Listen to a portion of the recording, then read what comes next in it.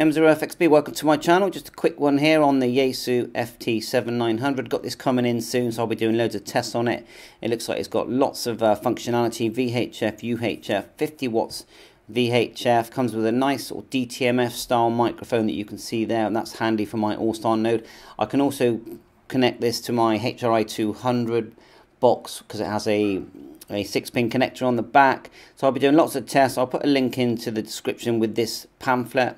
You can get these second hand now for about £150, maybe a little bit more. They actually do have a front separation kit, so the front head does come off, and there's some accessories here. So I'm going to check it out, keep an eye, and there's lots of things I can do. The thing I don't know what it is this auto range transponder system.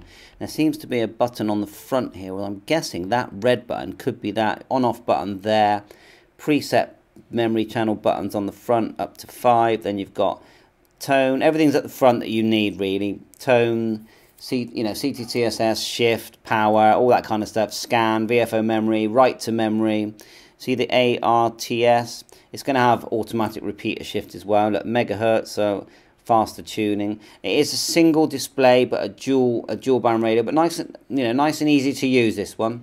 So there you go. So keep an eye out. I'm going to do lots of videos using it, and I'll be setting it up with, let me just show you if I can minimize here, a HRI 200 box, to show you that you can use an analog radio and get into the YAESU PDN system, and I'll show you how with that box. That's what the mic looks like. It looks like it's an MH48, so yeah, standard. Is it 6-pin mic? I've got this Bluetooth microphone which has a module. You see the module there that plugs into the side of the radio, and then you talk into the Bluetooth mic, and it basically gives the radio Bluetooth. So I thought I may as well test that with it. I hope I don't blow it up.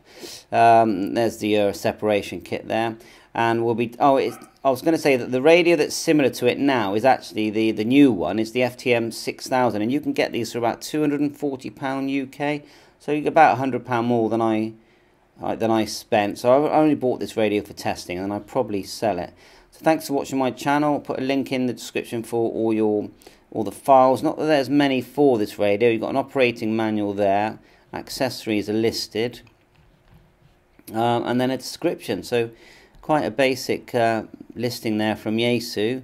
Features, wide receiver coverage, large LCD display. I do like the way it looks. It looks it's a lot nicer looking than the FT-600D, that's for definite. And how a radio looks is so important to how you feel when you're using it.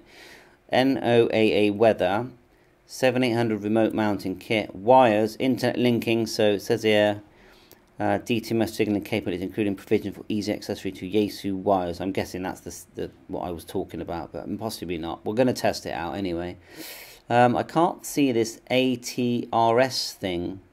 I'm sure it's in the manual. We'll do a separate video just looking briefly at the manual. So thanks for watching my channel, and it looks like it's going to be a fun radio, and it's just an ordinary radio for a change, not a digital one with a hotspot. So maybe some real radio, as they say. Bye for now, 7-3. Thanks for watching my channel. All the best.